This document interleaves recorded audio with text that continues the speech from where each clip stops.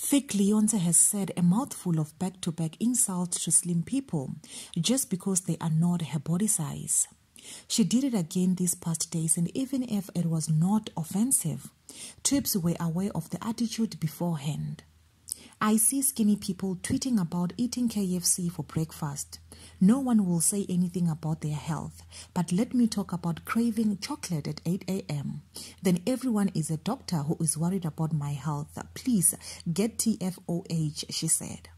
Hi T-Squad and welcome to the T-World. On the other hand, T-Squad, Simphiwe Dana's tendencies to tag along tweets got her in trouble as well. Tweeps accuse her of dissing slim people as well.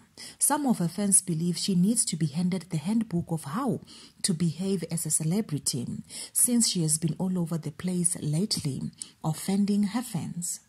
After referring to people who are slim as skinnies and accuse them of dying with lung and liver diseases.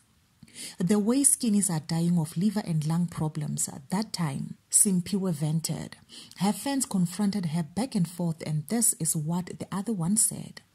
Just because you also identify as skinny, you believe so strongly that grants you the right to talk down on skinny people.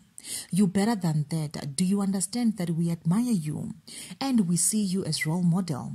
When you body shame, what do you hope to achieve? She asked. Huh?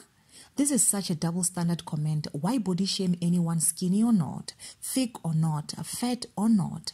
This comment was so unnecessary, especially from Omuntu Omdala that could be the voice of better reasoning, added another tweep. One tweep proceeded to call her shapeless. A T-Squad, was Simphiwe Dana wrong for referring people of slimmer body shape as skinnies? Others says if they were to refer to people who are thick as fatties, it would have been regarded as a body shaming error. Do leave your comments down below. I love you.